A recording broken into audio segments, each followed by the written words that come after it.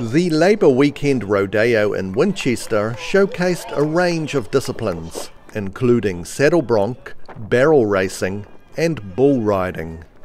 A junior section allowed youngsters to also try their hand at the sport.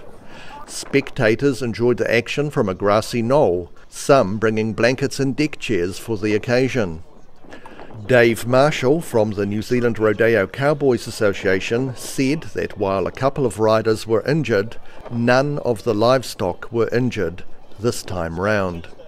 The uninjured riders continued their rodeo circuit by travelling further north to Methven the following day. Rudy Adrian, The South Today.